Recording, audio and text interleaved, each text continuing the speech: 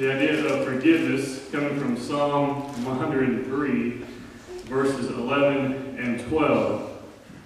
When you look at the screen, you see there the idea from Psalm, as far as the east is from the west, so far has God removed our iniquities.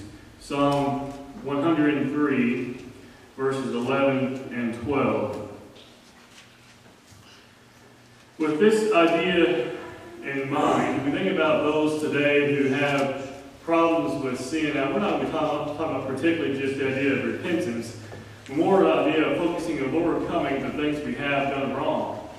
You notice there in Psalm 103, verses 11 and 12, it says, "For as the heavens are high above the earth, so great is his mercy toward those who fear him. As far as the east is from the west, so far has he removed our transgressions from us." We think about that idea, it is a comforting thought to know that when we have committed a sin against God, transgressed his word, and ask God to forgive us as we repent of those sins, whatever it may be, to find that we know that God has indeed removed those things from us.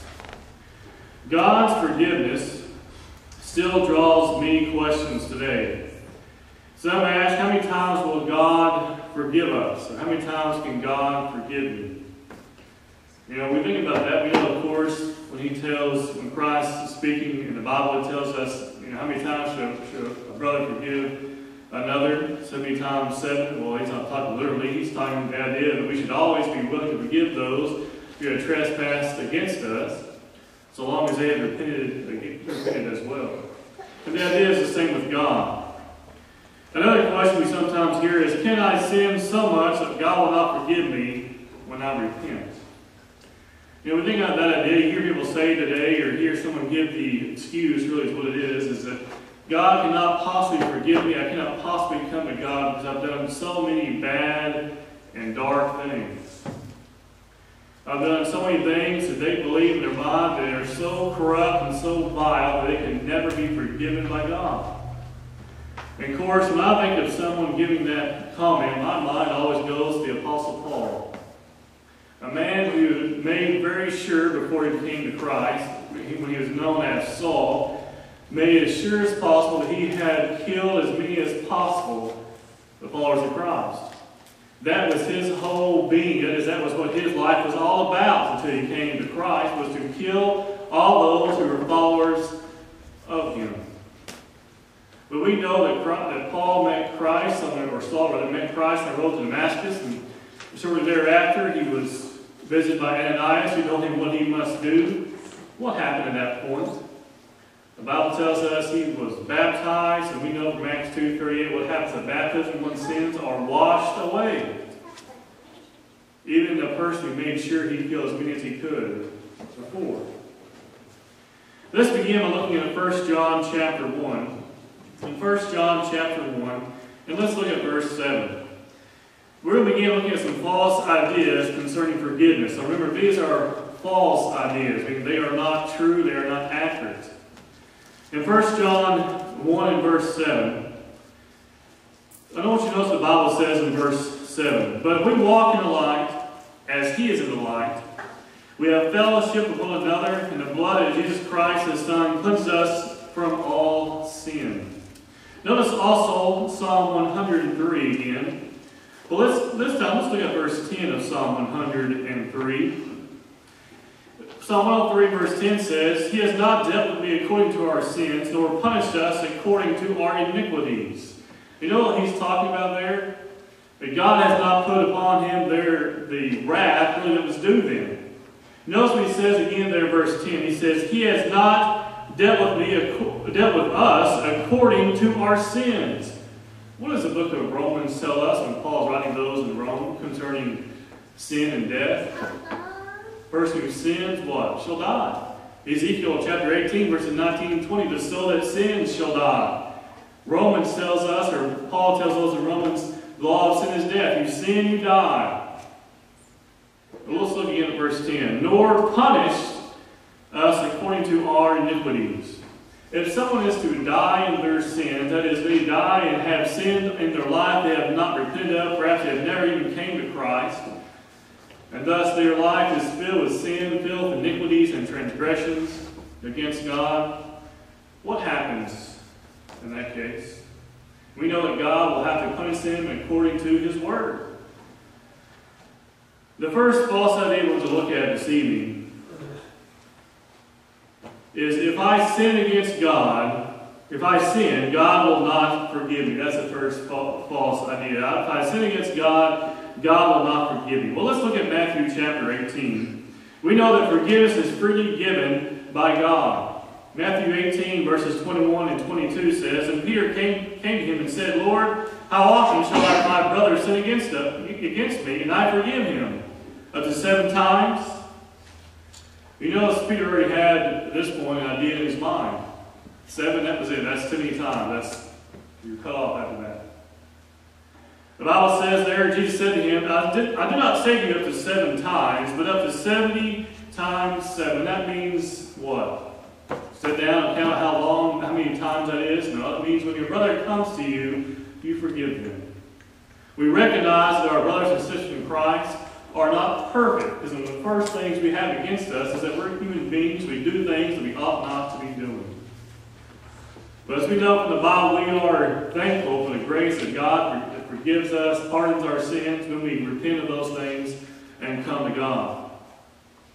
Satan in the world wants you to think that your sins make you too evil for God.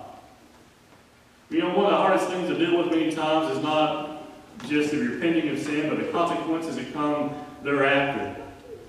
Someone who was drunk driving hits another car or hits another person, kills them, realizes later that what they were doing, their lifestyle they're leading is wrong, comes to Christ, are immersed in baptism, have their sins washed away. Do they still deal with the consequences of their sins?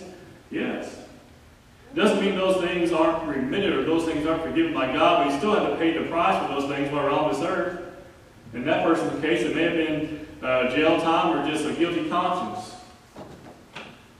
But we notice here in verses 21 and 22, Christ wants us to understand that we are to always forgive those who come and ask for forgiveness. That doesn't mean there aren't natural consequences that come about. Someone who steals from your house 10 times, you're probably not going to be so keen to invite them over on the weekends, but you still forgive them for what they've done wrong, haven't you? To be like Christ, and here's our second false idea, to be like Christ wants me to be means I must be perfect. It means I must be perfect. Romans chapter 3 and verse 23. For all have sinned and fall short of the glory of God. I had a sister tell me one time that, well, my husband doesn't come because he thinks you have to be perfect before you come to God. And I don't know how much truth was in that when she was talking about her husband. But think about that for a moment. Can anyone ever be perfect before they come to God? You don't have a chance of being perfect before you come to God. It doesn't make any sense at all. A person who is blameless, who is righteous inside of God, is a person who has already come to Christ, had their sins forgiven, and then they already what? As perfect as possible. But that doesn't even come into play until we come to Christ to begin with. Look again there in Romans 3, verse 23. He says, for all have sinned. There's not a person in this room, there's not a person on this planet who is of an accountable age who has not sinned against God. Because we're human beings, we do things, we say things, we think things that are sometimes contrary to God. For all have sinned and fall short of the glory of God. We cannot be perfect human beings, but we can be as Christ-like as possible. Man cannot be perfect, but we can be blameless. A man by the name of Job in Job chapter 1 was said to be blameless. There's a man named of us whose name was Job, and that man was blameless and upright, and one who feared God and shunned evil. Why was Job being viewed as blameless and upright? Because he feared God and he shunned evil. He shunned the opportunity to commit sin against God. The same is also found in verse 5 when he talks about his sons and his daughters. So it was in the days of fasting had run their course, that Job would sin and sanctify them. And he would rise early in the morning and offer burnt offerings according to the number of them all. For Job said, it may be that my sons have sinned and cursed God in their hearts. Thus Job did regularly. he a blameless man? He wasn't called a perfect man, but a blameless man. Because when he sinned, he corrected it, and he prayed for those around him who could be committing sin as well. There's nothing to hold against that person. That's what it means to be blameless. Not that you're perfect, it's that you cannot hold anything against them. Man is blameless when he repents and strives to abstain from sin. This doesn't mean that he won't fall over and over again, but he strives to be overcome his faults. You know, even Peter, after he received the miraculous indwelling of the Holy Spirit on the day of Pentecost, you know, even he too sinned. When he showed partiality, and the Bible tells us Paul had to do what? Withstood him to his face. Because he was staying with one group of individuals, and when someone else came, he would depart from them and go and spend time with them. That's like us today saying, we'll spend time with all the poor folks, and when the rich and wealthy come in, we're going to separate ourselves from them and go spend time with them after these guys don't even exist. He commits sin. Another false idea is the idea of asking for forgiveness publicly is a sign of weakness. John chapter 15. It should be James chapter 5. I remember I was listening to a sermon by B.J. Clark. He is a frequent speaker in a lot of different relationships and polishing the pulpit and other things such as that. He was giving a lesson one time. He mentioned a young lady who he grew up with. And on one occasion she had told him that she could not go forward because her parents told her that if she did, it would embarrass their family. Now, you know what? There's a lot of that going on, isn't there? But sometimes we don't verbalize that to our sons and daughters, but our attitude does. When we don't encourage them and pray for them and talk to them about those things afterwards or beforehand. Look at James 5, verse 16. Confess your trespasses to one another and pray for one another that you may be healed. Now, we don't have to know every dark and dirty little secret, do we? When someone comes to us and says, I have not been living as I should, I've been saying some things or doing some things I should not, would you please pray with me? Pray for me. There's no shame in that at all. In fact, you find here in James that we are encouraged to do so. He says, confess your trespasses to one another and pray for one another. If we want to be stronger Christians, we must be humble Christians. We must be humble followers of God. Admit that we have done things that are contrary to God's Word. God sees a humble person who asks for forgiveness and as a person who has strength and who will be exalted for the willingness to confess their faults. The false idea is that if you go forward, that you're a weakling, that you are some evil person. That's not a weakling. That's not an evil person. That's a person who's honest and humble. James chapter 4, verse 10.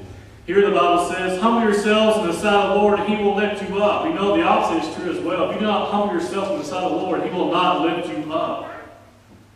For one is true, so is the opposite. If one sins, it requires repentance. If it's something we've done and no one else knows about, we're going to go forward and announce those things publicly to everybody. We can go forward and ask for someone to pray for us, or we can pray to God for forgiveness and have those things taken care of. But if one sins publicly, that is, sins in such a way that it becomes known and brings a black eye or reproach upon the church, that's a whole different ballgame.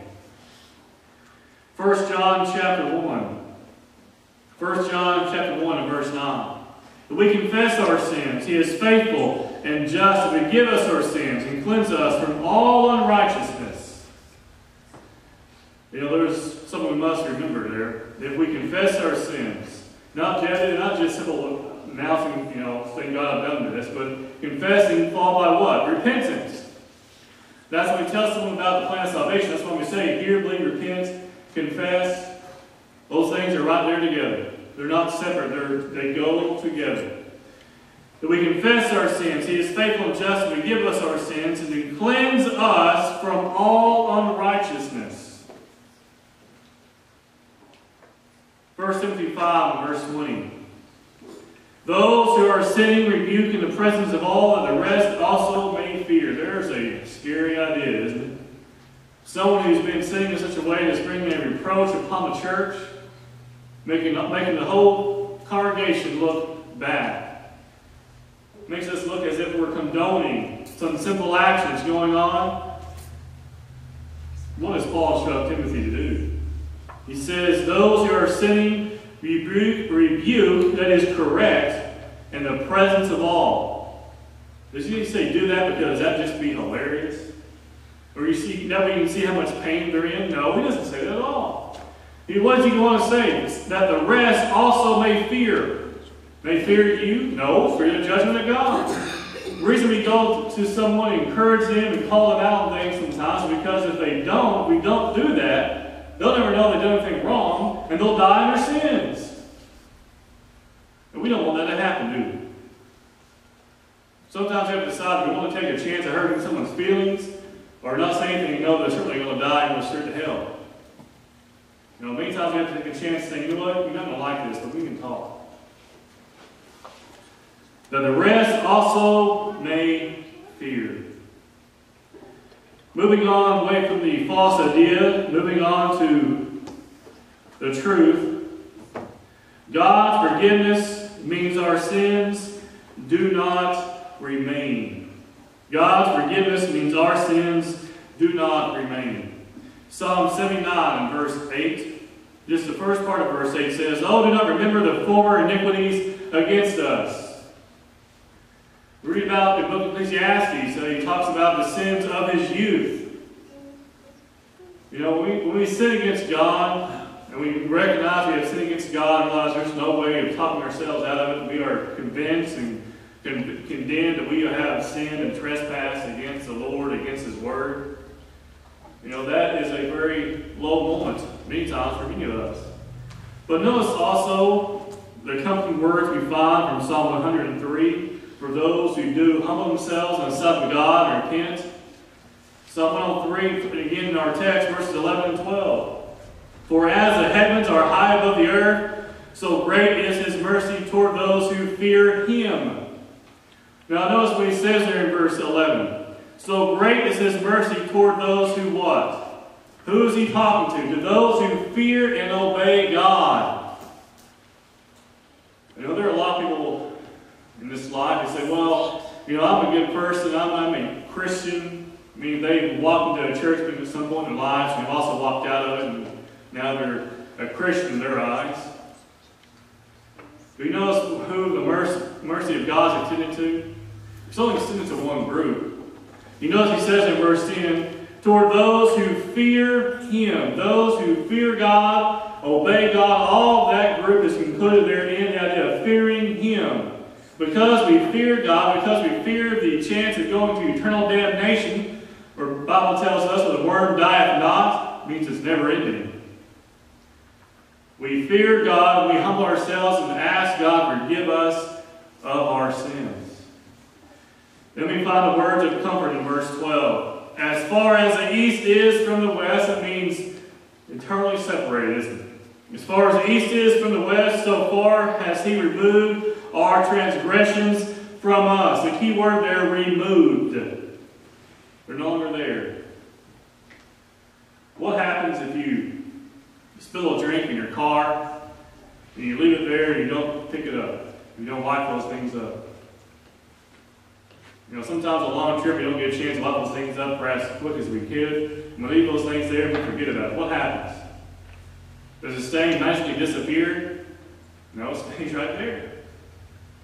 But what happens if you go out with a paper towel or a cloth and you come out with some kind of cleaner? You spray it on and you rub it and it comes right off. It's gone, isn't it? That's the same idea with God and sin. If we leave that sin there, the stain remains. It doesn't actually disappear over time. It hardens. It gets harder to remove. But if we humble ourselves with God, just like we go out and clean that spot off our carpet, it's removed as well. Completely and utterly removed. But we cannot leave those things there thinking they're just going to magically disappear. Because just like a stain on the carpet, it doesn't go away. It stays there until is removed by us humbling ourselves before God in ways of sin. Isaiah chapter 1. When God forgives us, our sins are fully removed. Isaiah 1 verses 18. Come now, let us reason together, says the Lord. Though your sins are like scarlet, they shall be as white as snow. Though they are red like crimson, they shall be as wool. You know, there's a few things that are as beautiful as stepping out your front door and seeing the freshly fallen snow. Before any dogs have trampled through it, before any kids have brought in the mud and started making things and destroying it and making a big mess in your front yard. It's one of the most beautiful things you've seen. And that's how he describes it here with the idea of having our sins removed. It says, though your sins be as scarlet, they shall be as white as snow, pure and undefiled. Though they are red like crimson, they shall be as wool. What is God telling us? That when our sins are removed, you know, he doesn't say there's a little tiny spot left over. He doesn't say there's a little blemish there. He says what? White as snow. They shall be as wool. They're completely gone. Again, doesn't mean we don't have to deal with the consequences of those things. In the eyes of God, we have been forgiven when we humble ourselves before him. Just because our past mistakes still linger in our own minds doesn't mean God hasn't forgiven you. You know, our past errors can haunt us. This is a tool that can be used many times by Satan and those of the world. Some of our worldly friends, if not careful, can love to throw your mistakes back in your face, can't they? Well, I remember when you used to do this. Even after you became a Christian, living a faithful life as a follower of God for many years, they come back and throw something back in your face you've done years and years ago. You know, there's one thing they forget. And when you are placed in the waters of baptism, your sins are washed away. If they're not there in the eyes of God, those sins are not there in the eyes of God. They shouldn't be in the eyes of anyone else either. Those things are completely removed. Satan, of course, we know has many lies and many ideas he would like for us to believe. And one of those is that God will forget our mistakes. You know, when we repent of our sins, that we've seen from numerous verses, God completely removes those things. The Lord is slow to anger and abounding in mercy. Psalm 103 and verse 8. The Lord is merciful and gracious, slow to anger and abounding in mercy. He will not always strive with us, nor will he keep his anger forever. He has not dealt with us according to our sins, nor punished us according to our iniquities. For as the heavens are high above the earth, so great is his mercy toward those who fear him. The Lord is merciful and gracious, slow to anger, and abounding in mercy. If you think about those phrases there, those are huge for us to remember. Now, of course, we understand that it's not a license for us to commit sin and believe that God's just going to wipe those things away and not us do anything different. These verses only apply to those, as we saw earlier, who fear God. Those who fear God and obedient to him, we see here that the Lord is merciful and gracious. He is slow to anger and abounding in mercy. You know, if the Lord was not any of these things here, we would be without any hope whatsoever. We'd be the most pitiful people in the world because there'd be nothing we can do about our sins. God is willing to forgive those who God's willing to forgive. We must be willing to repent. Psalm 103, verse 13, the Bible says, that a father pities his children, so the Lord pities those who fear him. When we make mistakes, we know that God will forgive us if we will humble ourselves before him. We also know here, as we see in verse 13, the father pities his children, or pities those who fear him. He recognizes we are not, you might say, the brightest bulbs in the box, are we? Because we do things sometimes that make no sense whatsoever. You know, David and Bathsheba, that made no sense whatsoever.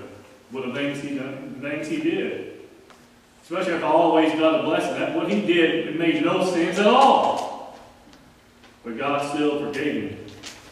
And God still made him deal with the consequences as well. The question isn't if God will forgive. The question is, are you willing to repent and strive to be the Christian that you ought to be? You know, God's forgiveness is not in question for those who are willing to humble themselves before God. That's never in question. The question comes upon us. Are we willing to change? 1 John 1 verse 7 says, "But we walk in the light as he is in the light." And there is the question. If we walk in the light. And if we don't desire to walk in the light of God, if we don't desire to be changed people in the eyes of God, we can forget all about forgiveness.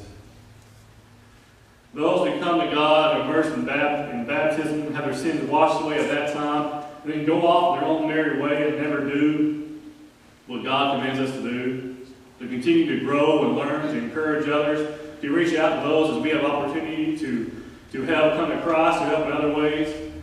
We leave all those bare, basic things of the Christians behind and never touch any of those things. Is that somebody who's walking in the light? He says, we walk in the light as he is in the light. We have fellowship. We have fellowship with one another. And the blood of Jesus Christ, his Son, cleanses us from all sin. Does God have the ability to remove our sins as far as the east is from the west? There is no doubt. The question we must decide, the question we must address in our own lives every day is, are we willing to allow him to do so? You know, Christ died on the cross for all mankind. That only works if we are obedient to him. Just because Christ died on the cross for us doesn't mean we'll automatically get the benefits of his death, does it? You know, it means we must obey him, follow his commands concerning salvation, and then we receive the forgiveness of our sins. Then we receive the chance to have eternal life. But only if we obey. Everything hinges upon our own obedience. We have so many things that God offers us, but if we disobey, we can forget about every one of them. You know, Paul tells those in Ephesus that what we have are given every spiritual blessings from God to those who are in Christ. I mean, only those who are in Christ have spiritual blessings. Those spiritual blessings include salvation, forgiveness of our sins, fellowship with brothers and sisters in Christ. The list goes on and on and on. If we are not obedient, then we can forget about all of it. This evening you have heard just a portion of what the Bible has to say about forgiveness and have our sins completely and utterly removed from our lives. If you believe that Jesus Christ is the Son of God, if you repent of your sins, that is to recognize you have been living a way that's contrary to God, make a determination in your own mind you're going to follow God from now on. Confess with your mouth that Jesus Christ is the Son of God. Be immersed in baptism, Acts 2, verse 38, so our sins can be washed away. And then we are also placed in the body of Christ, Galatians 3, verse 26 and 27. And then what must we do? Remain faithful. Revelation 2, verse 10. Be faithful to death, I'll give you the crown of life. But I'll also give us the forgiveness of sins throughout our lives as we live out this earth. So long as we're willing to repent of those sins and always be obedient to God. This evening, if you have any needs, concerns, you come forward now. That's got to stand and sing to encourage you.